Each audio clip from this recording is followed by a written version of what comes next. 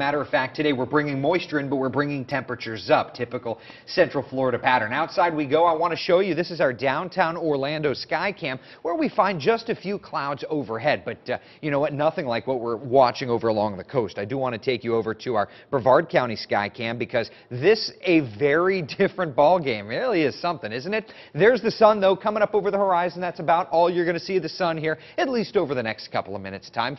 60 degrees, our current temperature in Melbourne. Light breeze out of the south at about 5 miles an hour. No kind of a wind chill there. As we take a look elsewhere around town, drop to below freezing temperatures over in Reddick and Romeo, 31 respectively. About 36 in the Villages, 40 degrees in Tavares, 41 outside in Lake Mary, 44 in Williamsburg near SeaWorld, and we're at 48 in Rockledge. So far in Orlando, we've gotten down to 43 degrees. The average is 53, so below that, but above the record set on this date back in 1977. There's the clouds coming on in, and that's going to continue to feed us along the coast. One or two of those will yield, I think, a sprinkle, because we're going to pick up on some of that moisture. So 1 or 2 showers possible, but the big words today are warming temperatures. And as a matter of fact, take a look at the forecast. Looks about as perfect as can be. 72 in Wildwood. Same thing up here around Lynn, just above room temperature in Leesburg and Astatula. 74 today in Groveland. 74 in Harmony. Across the I-4 corridor, not bad at all. 74 in Orlando.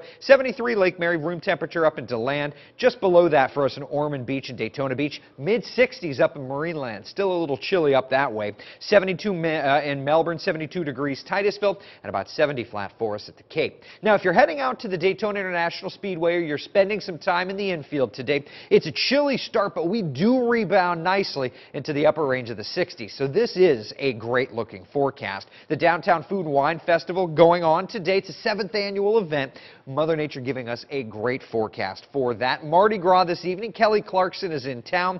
70 degrees by 5 o'clock as you head out to the theme park. 7 o'clock as we start to get the festivities rolling. Notice those temperatures beginning to drop off, though not to that frigid level we've seen for the last several days. So high pressure's in control. We've got that onshore flow, a coastal sprinkle certainly possible. Tomorrow we start to get more of a southerly wind flow, and of course that means warmer temperatures across town, around 80 degrees. So here's how it plays out for us. 74 degrees for your Saturday, 82 degrees for your Sunday. Not bad at all. 80 again on Monday. Then we begin to kind of bring more moisture in for your Tuesday, Wednesday, Thursday, and by Thursday, a healthy chance of showers around.